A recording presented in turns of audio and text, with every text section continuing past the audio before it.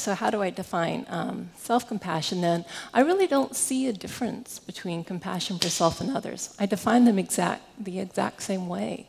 I argue that self-compassion has the components of a sense of kindness, care, understanding for yourself versus judgment, a sense of common humanity versus feeling isolated and cut off from others, and then a sense of mindfulness, right, being aware of the suffering that's occurring versus over-identification, which, again, I'll just clarify this in one moment. Let's go through each one separately.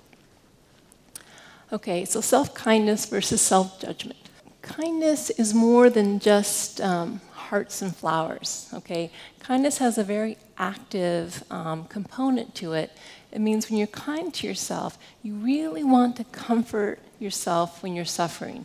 You want to alleviate your suffering. You want to soothe yourself, okay? It's a very active stance where I want to do whatever I can to help myself feel as good as possible in this moment, okay?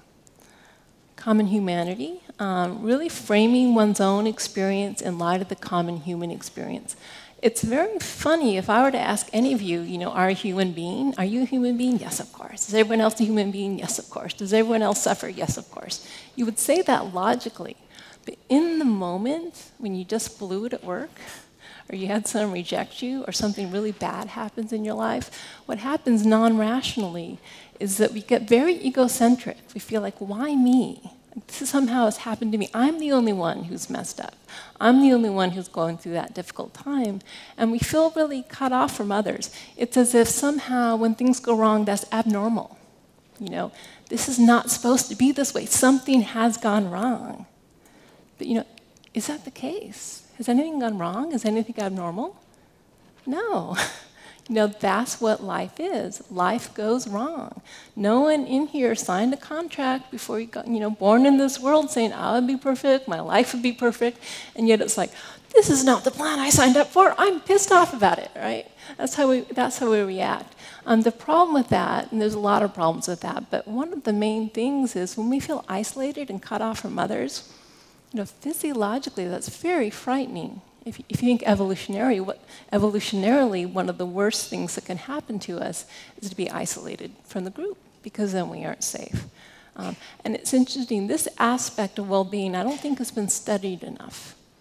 This sense of, can we feel connected to others in our suffering, or do we feel isolated from others in our suffering? And I can tell you in the workshops I've conducted, especially the 8-week ones, at the end I asked people what they got out of this the most. Almost every single person says common humanity. I realize it's not just me. It's not just me who judges myself. It's not just me who suffers like this. Very important to remember that this is the human experience. This is how things are supposed to be. Okay, nothing has gone wrong. Yes, it's painful, but it's normal. It's natural. And then this is where the mindfulness comes in.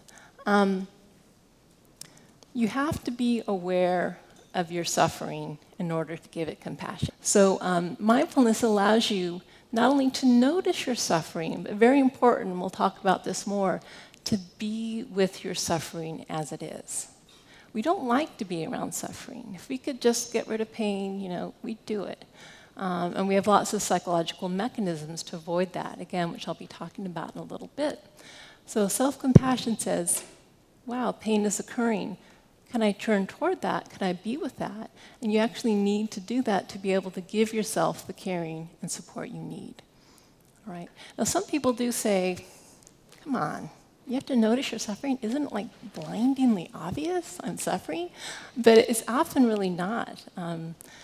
The pain caused by self-judgment, I think in some ways that's some of the worst pain all of us experience. A constant, niggly pain. I'm not good enough. I'm not smart enough. I'm not this enough. I blew it. I'm this, I'm that. But often we are so lost in the role of self-critic that we don't really stop to realize, oh my God, this is really, really hurting. And in some ways it feels more comfortable to be the self-critic, because at least the self-critic isn't the person that messed up. The self-critic knows you messed up. The part of you that feels really, vulnerable and insecure and a failure. Often we don't give that side of the process as much attention. Okay, and then also very important when things go wrong in our lives. Very often we go straight into problem-solving mode. It's like, there's a problem. I don't want there to be a problem.